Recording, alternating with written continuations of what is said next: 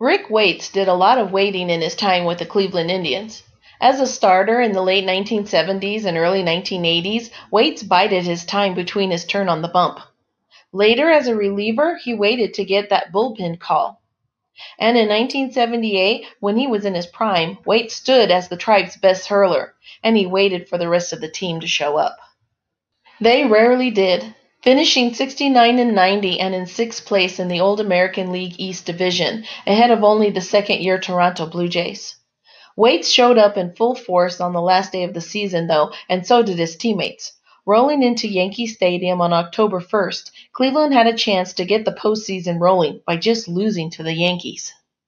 They had other ideas, however. The Indians jumped out to a 2-0 lead on an Andre Thornton home run in the first, but then Waits gave up two of his own in the bottom of the frame.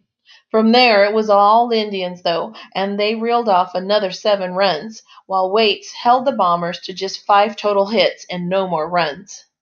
The 9-2 loss dropped the Yanks into a tie for the American League East title and set up a one-game playoff against the Boston Red Sox at Fenway Park. And Waits? He had to head home, to wait for the outcome for the Yankee and Bo Sox game like the rest of the world, and to wait for another season to start so he could take the mound for another moribund Indians team. In between then, October, and then opening day, Topps issued the 1979 Waits card you see here, the one that shows him looking towards the plate and, you got it, waiting for the sign, albeit in a pose shot. Truth be told, that 1979 Tribe team was respectable at 81-80, but they finished in 6th place, and Waits would have to keep waiting for any playoff glory of his own. Things looked promising in 1983 when the Indians traded him to the defending division champs, the Milwaukee Brewers, in June. But that 1982 Brew Crew magic was gone, and Waits never got out of the second division in his career that wrapped up in 1985. Well, sorta.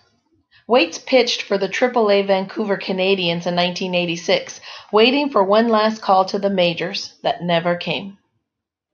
Like our video? Then like our videos and subscribe to our channel. waxpackgods.com